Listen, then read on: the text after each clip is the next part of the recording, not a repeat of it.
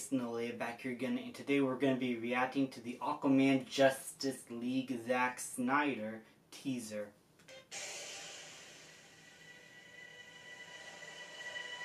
You can't turn your back on the world forever. Above or below. Thousands of years since some people spoke. The firstborn and beloved Queen of Love.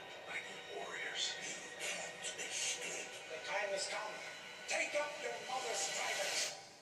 This is a bad idea. Dude, these underwater visuals look much better.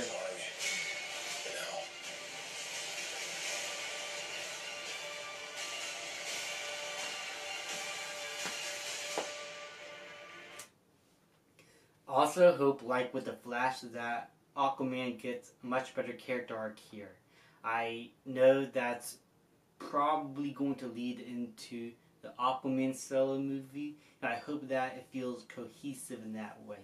Also, the visuals here look much better than the underwater visual than the theatrical cut, in my opinion, because the color grading fits better here with the underwater scene than in Joss Whedon's bright version of underwater.